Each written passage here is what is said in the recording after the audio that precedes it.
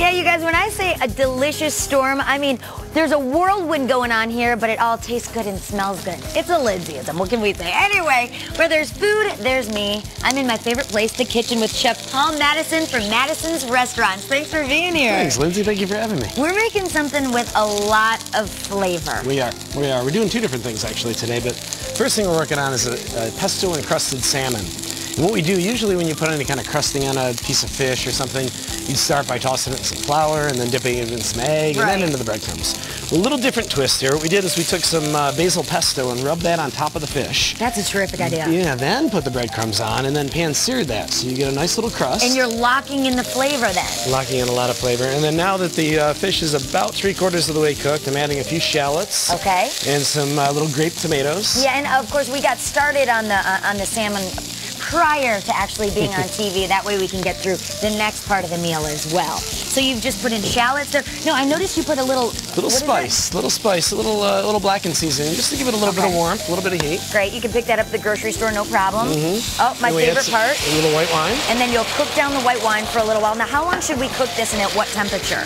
I like to put the temperature on about a medium to medium-high heat to crust the fish. Okay. You want to put a little crust on the outside, but you're dealing with some breadcrumbs on there, so you don't want to overcook them. Okay. You don't want to brown them really. Now, in this pan, what do you have?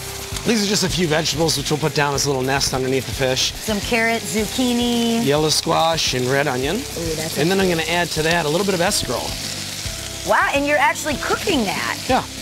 Now, is that almost like sauteing spinach with that? Exactly like sauteing spinach. And you cook it on a high for a little bit? High heat, yeah, just give it a little quick toss. I don't want to cook them down too much. I want to leave the nice texture of the vegetables.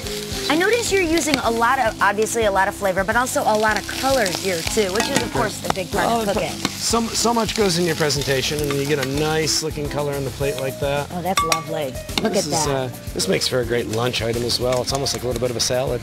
I'm going to take that fish out now because it's just about finished cooking, and actually just the heat of the fish will continue cooking the rest of the way through while the sauce finishes reducing. Okay. That's going to cook down just a little bit. We're going to tighten it up with just a little splash of cream and a little tiny spit of butter. You put the whole, obviously the baby tomatoes, the whole tomato in there though, just to,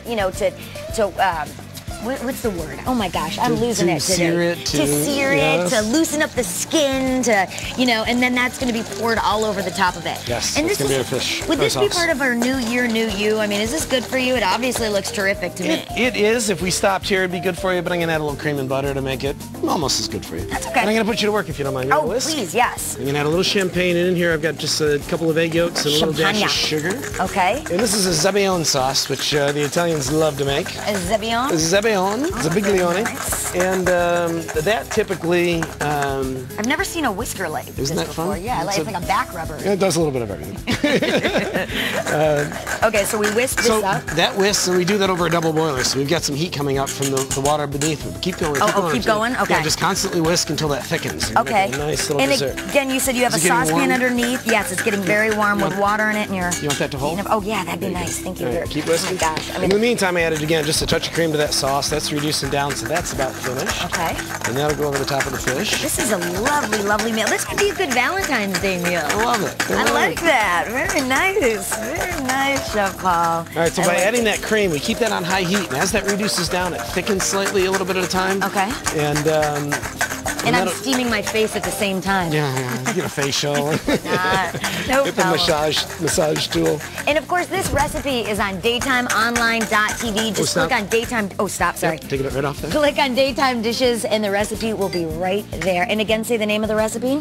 This is the Zebbione sauce, which goes over the top of the berries. Wow, and just mixed berries there. You've got blueberries, raspberries, boysenberries as well. Yes. A lot of antioxidants in that. Not all good for you. And then the sauce, once that reduces down, right over the top of the fish. And it's pesto crusted salmon. Yes. That is lovely. I'm going to take a bite of this. Let me just test this baby out. Oh, that's a big bite. Oh my gosh, this looks lovely. I don't know if I'm going to be able to talk after this.